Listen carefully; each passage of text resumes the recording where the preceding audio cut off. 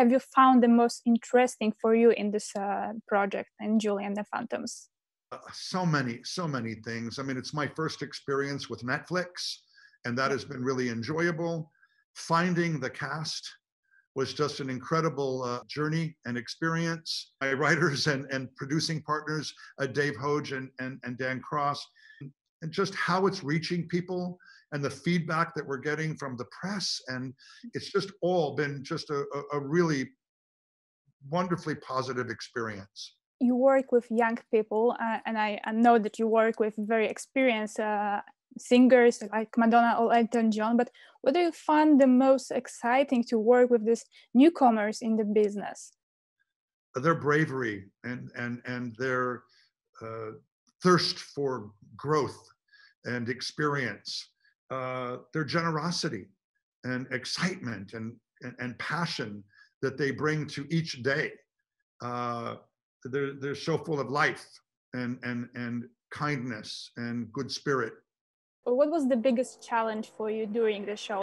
The biggest challenge, I think, is just, I mean, there's a lot of hours. I mean, there's so much time that we have to spend in prep, which we need, because when you're doing these big music sequences, when everyone's actually singing, everyone's actually playing their instruments, like, you want to just prep for it. And then the hardest thing is just, you're doing like a music performance, like Now or Never or Bright or Stand Tall, any of them. You're trying to give 100% energy throughout the whole day. And you can be doing the same song full out for probably like 12 hours straight. You know, like, I mean, it's the equivalent of if you're a band and you go on tour and you had a set that was like 12 hours long. I mean, it's like, that's brutal. And so I think trying to keep the energy up throughout the day and make sure that every take you're really still giving it and you're not just kind of being like, all right, I'll give like half on this one. I'm tired. And I think just sticking with it, staying committed to giving full energy the whole time is the challenge, but it's also the reward at the end of it, because it looks so good once it's done. So the hardest thing for me was learning how to balance 16 hours on set and also doing laundry. You know, it's kind of crazy. Like, I don't really think there was like a challenge. I mean, like, I was so Julie, and everything we kind of like already knew about. We just had to kind of like, you know, hone our skills on more. Like, we just had to get better at it, especially when it came to like the music parts and the start instruments. Like, we knew pretty much how to do everything that we did in the show. It was just more about pushing ourselves and challenging ourselves to do better and kind of just like leap over like what our standards were and just kind of like set the bar a little higher than already was. Do you like musicals? Yes, the answer is definitely yes. And I got a list of them. Like, we have like the musical drawer at our house where it's just the musicals. And like, I could quote you High School Musical, Grease, Hairspray, Mamma Mia though. Oof.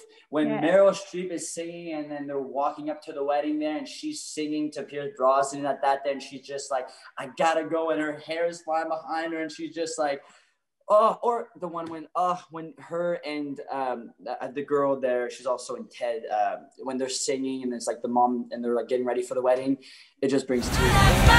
Why have you been keeping those cute boys a secret? They're ghosts. When we play together, people can see them. She drops in unannounced to upstage me with her little hologram act. What was that? Describe your show in one word. I want to say hold on, but that's two. I'm gonna do it in like it's more of like a, what? That's kind of, I'm gonna say or adventure. Adventure. I would say bonkers. Just bonkers. Do I ever get to meet these guys?